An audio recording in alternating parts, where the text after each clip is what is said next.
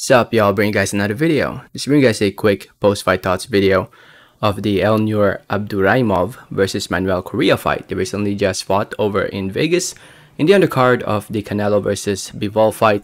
The undercard is currently going on right now and it's actually being shown live here on YouTube. If you just go to the official YouTube channel of DAZN and you can watch the whole entire free preliminary card, not part of the pay-per-view card. And obviously when it's time for pay-per-view, which I think starts around 8 p.m. Eastern time, you know, you have to buy the pay-per-view on DAZN in order to continue watching. But anyway, this fight was a fight, going into it, was a fight between two undefeated fighters, Elnur Abduraimov and Manuel Correa. And the fight lasted 2 rounds, with Elnur Abduraimov winning by TKO. And it was a very dominant win from Elnur Abduraimov. I honestly wasn't expecting that. I expected more from Correa. I thought Correa was going to do better than what he did. He looked sluggish in there. I think it's mainly because of Elnur's ability to land punches even through the guard of Correa.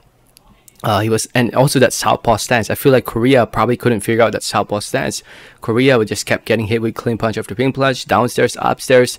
It just goes to show the levels between the two fighters, and Elnur is obviously levels ahead compared to Manuel Correa. And yeah, Elnur looked accurate, strong, fast, and you know, I give him a ton of credit for this win. Very, very good win for Elnur Abduraimov. And with this win, he improves to 9-0. BoxRec has yet to update it. Let me refresh real quick. Oh, they finally updated it. Yeah, he improves to 9-0. 8 wins coming by way of knockout TKO. 27 years old now, so he needs to step it up and, you know, fight some big names right now at 130 pounds. Can he be world champion? Only time will tell. I think it's just a matter of who he fights, when he fights them, and hopefully he steps up in competition after this fight. This fight was scheduled for 8 rounds. He should be fighting 10 rounders. I think he's ready for 10 rounders. So hopefully his next fight will be scheduled for 10 rounds. And he gave Correa his first loss. Going into this fight, Correa was 11-0. And now if I refresh it, it's 11-1. Tough loss, man. Honestly, I really did expect more from Correa. But he was just getting hit way too much. Went down like once or twice, I think. And he just kept getting hurt. And yeah, he looked slow and sluggish compared to Elnur Abduraimov. Definitely a very, very good win for Elnur Abduraimov, honestly. Very, very good win. And can Correa bounce back from this? Maybe. I mean, he was fighting like in club fights over in Miami, over in Florida.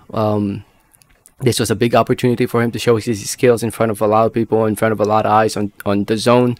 But obviously he fell short and got stopped, got knocked out, suffered his first loss.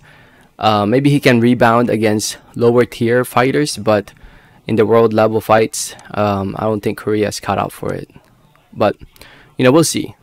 We'll see. Anyway, if you saw the fight, again, it's here on YouTube. You can watch it on DAZN. Undercard's going on right now. Let me know your thoughts. Thanks for listening. Thanks for watching. And like always, have a great day. Alright, thanks.